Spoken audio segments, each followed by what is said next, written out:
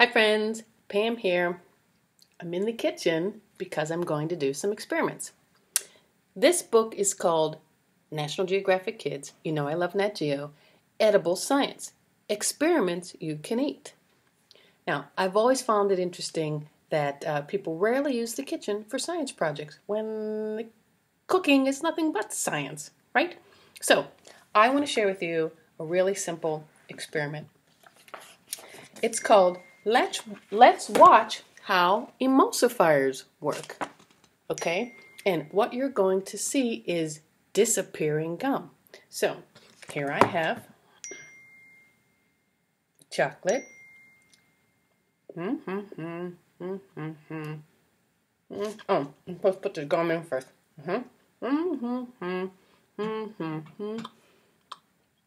the gum is supposed to disappear in my mouth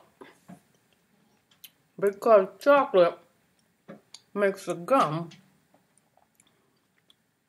disappear. What you should know is that chocolate gum is really kind of gross. And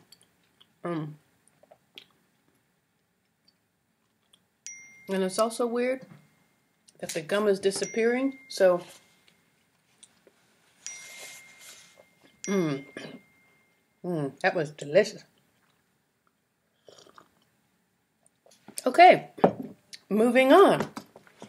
Another fun book I have for you is called Brain Games. I still have the chocolate flavored gum. Brain Games. And it's a great book teaching you how to use your brain. And look, Hank's in it. Anyway, you ever wonder why your brain works or how it works?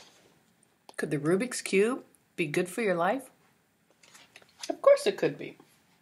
It helps you think. It helps you use your brain all over again and all the parts of your brain. And look, why is an apple red? What if an apple were blue? Did you know blue is everyone's favorite color? So, anything you ever wanted to know about your brain is in here. Let's look at the back. Look at these pictures. Look at them. Okay? Now, don't look at them again. How many are there? 1, 2, 3, 4, 5, 6, 7, 8, and 9. Can you recall any of them? One of them was a puppy. One of them was a T-Rex. Am I right? That's your brain in action. Get this Brain Games from Nat Geo and Edible Science. Learn how cooking is science.